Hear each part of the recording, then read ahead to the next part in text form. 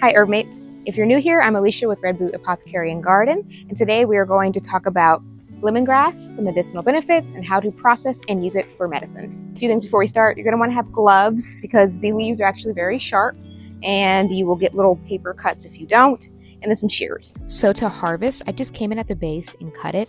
It is a perennial, so as long as you don't get a hard frost, it will come back next year. And that's just one. I planted two. Let one of them keep going. This is probably more than enough.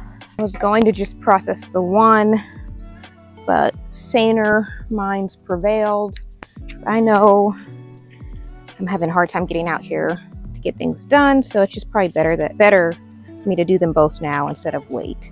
Even if it could, you know, stand to grow more. I'm here now, so I'm just going to do it all. So lemongrass thrives in full sun and kind of grows in clumps. It really grows well in pots as well. You don't want, because it's, you know, it does get really big and kind of sprawls out. It wasn't a problem for me, but if you want other things in your bed, you might want to do this one in a pot. You want some really good sharp snips. Just chop down all of that. That was just two plants. You can see here, these are the stalks. And it will continue to grow, just continue to water it. But you can grow it as an annual as well. You don't have to. Once it gets colder, it will probably start to die back. And as you can see, literally the very next day, I already had new growth. Then just to clean it up, I peeled back the first few layers on most of the lemongrass. There's just some dirt buildup. Depends on how picky you are. I'm a little picky, so you don't have to do this step. I just don't like dirt in my food.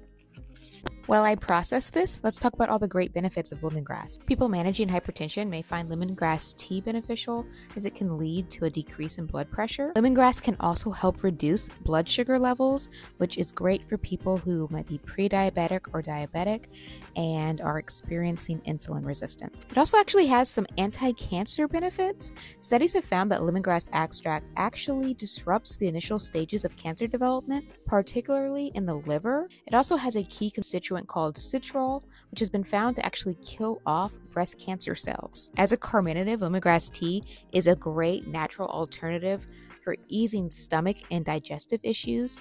It also has been useful in treating gastric ulcers. It's also a great detoxifying agent, particularly in the kidneys, which would promote better renal function and the pancreas. It is a nervine, so like all nervines, it does work on the nervous system and helping to provide relief from stress and anxiety. Similar to the action of aspirin, lemongrass has been found to counteract headaches because of a constituent in it called eugenol. I don't know if I'm saying that correctly, but it inhibits the clumping of blood platelets.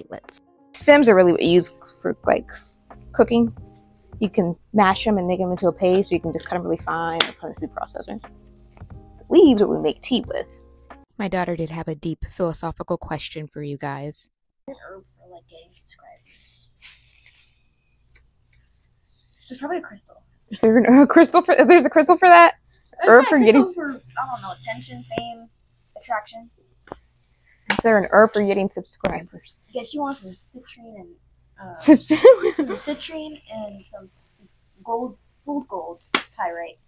I went ahead and separated the stalks from the leafy parts. I cut the upper leaf to smaller pieces just so it can dry and it's easier to use for tea. Then the stalks I was using for tincture making. The stalks are actually really hard to cut. I struggled for a minute, but eventually I got there. I got them into smaller bits and then I went ahead and threw them in the food processor to macerate them, because the name of the game when you're making tinctures is surface area. Added them to a jar and I used a 1:2 ratio. That's the ratio I use for all fresh plant tinctures. So 1 part plant matter to 2 parts alcohol.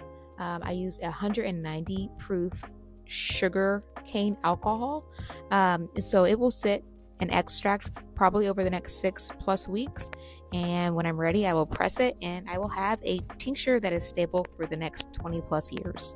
I did set aside a few stalks for the freezer so I can use it in cooking. I like to use it in soups and in curries. If you found this video helpful, please let me know in the comments. And of course, like and subscribe so we can continue to grow, harvest, and heal together.